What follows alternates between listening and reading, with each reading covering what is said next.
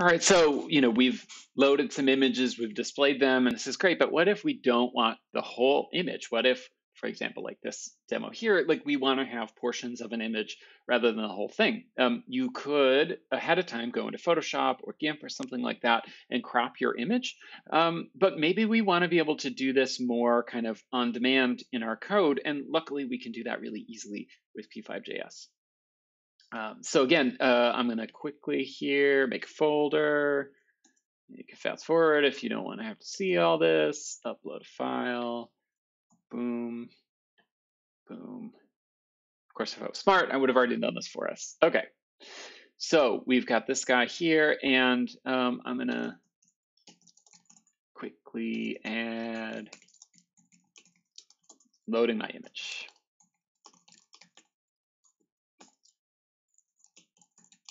Super. Okay, so we've got this guy here.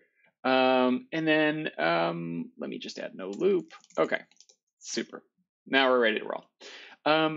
If we wanted to, we could just display our image full size. There it is. It looks pretty good. But let's say we want to get a portion of this image.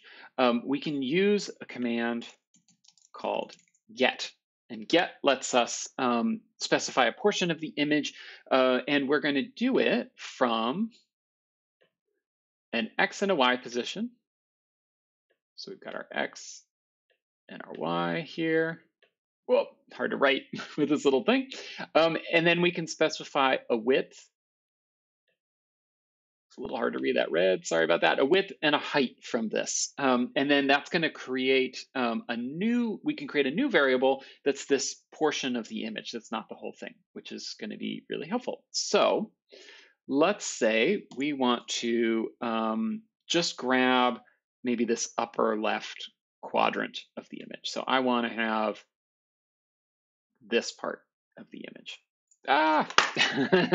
Trackpad got stuck. Okay, so I'm going to create a new variable called left corner. And this is, I'm going to use the dot syntax again. So img.get.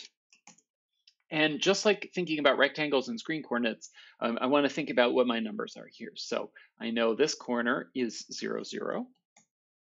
And then I want to go half of the width and half of the height. So this would be img.width. Remember, we can specify, or we can get the dimensions of this image using, again, dot syntax. So img.width divided by 2, img.height divided by 2.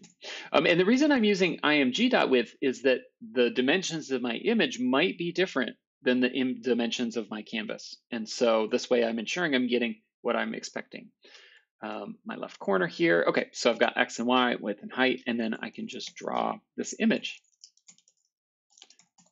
And let's go ahead and let me put a background back on here. So now you can see I've got this portion of this image. We're drawing it where it's supposed to be or where it was originally, but if I do it here, now we'll see that it's going to draw it in a different place, which is pretty cool. So let's think about more creative ways then that we could use this. Just grabbing a square and drawing it in place maybe is not what we're after, but we could do it within a for loop.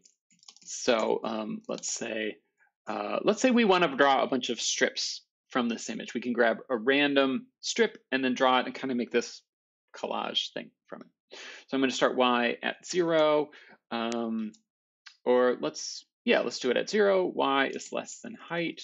Y plus equals 10. And our strips will be 10 pixels tall. And then we want to pick a random Y point within our original image. So actually, for the sake of us seeing what's going on, let's bring this back. So here's our image here. And what we want to do is we want to randomly pick a Y point, and then we're going to grab a 10 pixel strip and then draw it in place. And it's sort of like shuffling it around. So I'm going to create a variable called strip Y position.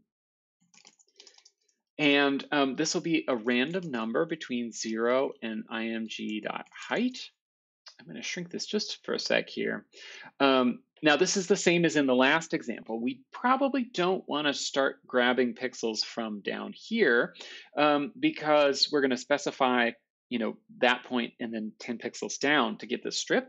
And P5JS may yell at us if we try to grab pixels that don't exist. So in this case, just like before, I'm going to do img.height minus 10. This is the size of my strip.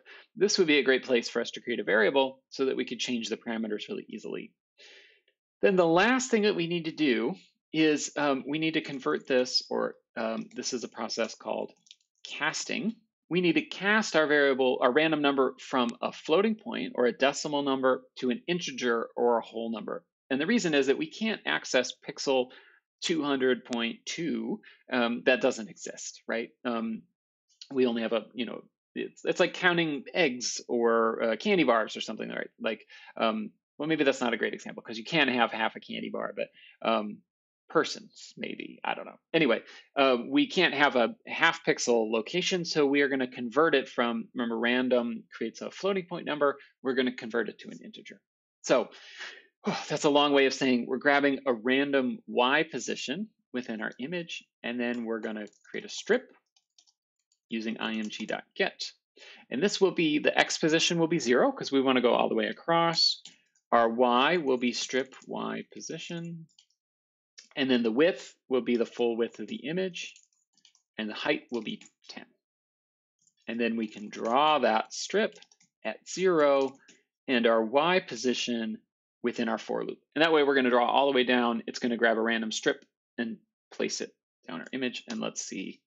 Let's pull this back over. Pretty cool. And then when we run this again, we get a different result because it's random.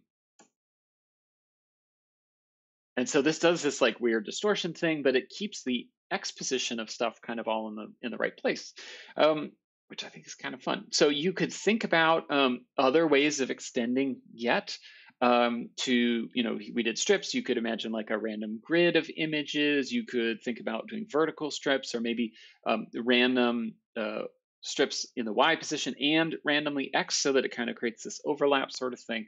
Lots of cool ways to think about this. So that's get, which extends what we did before. And like I said, in the end today, we'll kind of synthesize all this together into an example.